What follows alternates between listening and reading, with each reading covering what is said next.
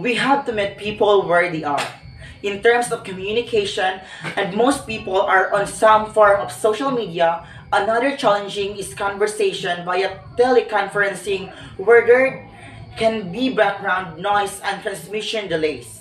Communication is hard enough when things are relatively quiet in our lives.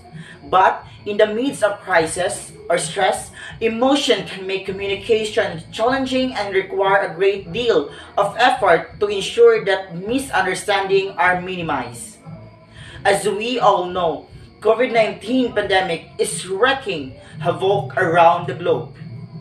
The solution is to unite people, but the issue is to do it in a safe manner. We need to think new ways to engage individuals in conversation while keeping them secure and socially separated. We should develop technology to bring it closer to the next experience of in-person communication by bringing people into the same location where they can connect with one another. Thank you.